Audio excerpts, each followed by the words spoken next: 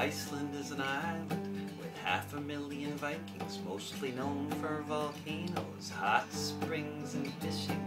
Known for its welfare state, for being good and socialistic.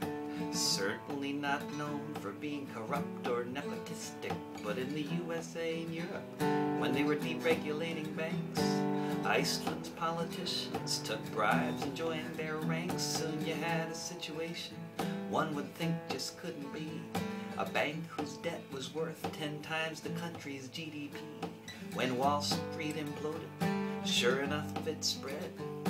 Banks all over the world were floating in the red. All over the world, governments made the plan to cut spending and raise taxes on the working woman and man. The banks were bailed out while the people had to pay. But in Iceland people thought there must be a better way, and the earth stood still a moment.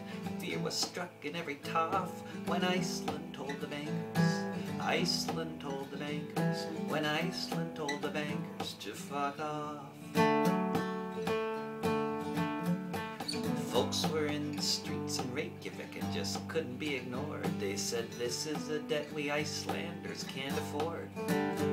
Let's guarantee deposits of all our people, yes indeed. But as for the speculators, motivated by their greed to make really dumb investments, to them Iceland said good luck.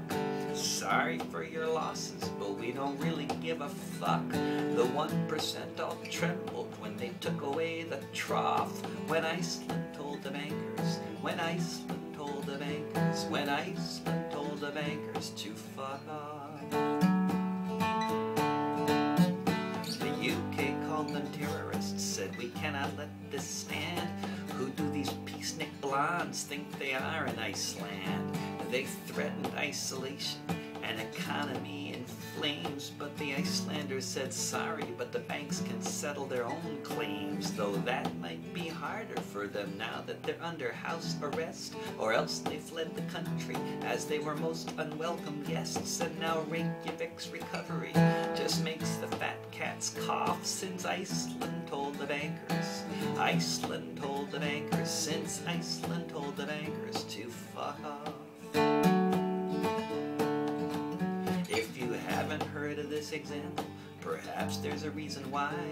The owners of the world don't want this kind of shit to fly. They say we all must pay up in this shakedown by the mob if we can't afford to pay the rent cause we don't have a job. They say it's not their problem if we're forever shackled in debt. We must save the 1% from the fate they should have met. But there is an alternative, though it makes the fat cats scoff. That Iceland told the bankers, Iceland told the bankers, Iceland told the bankers to fuck off. That Iceland told the bankers, Iceland told the bankers, Iceland told the bankers